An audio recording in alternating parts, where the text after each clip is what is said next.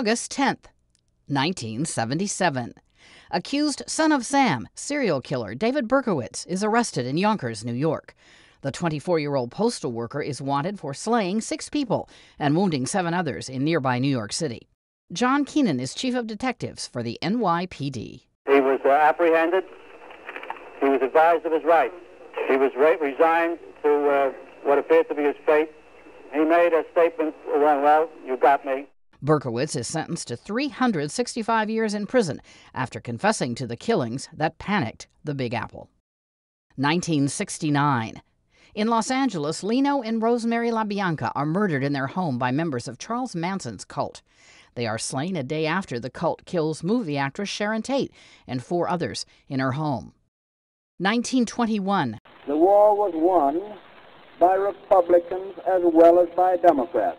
Franklin D. Roosevelt is stricken with polio at his summer home on the Canadian island of Campobello.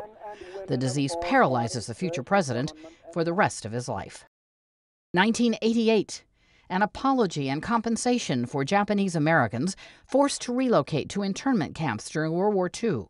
President Ronald Reagan signs a measure providing $20,000 payments to surviving detainees of the camps. And 1846, birth of the Smithsonian Institution, the world's largest museum complex. With a stroke of a pen, President James Polk establishes the educational and research facility based in Washington. Today in History, August 10th. Camille Bohannon, The Associated Press.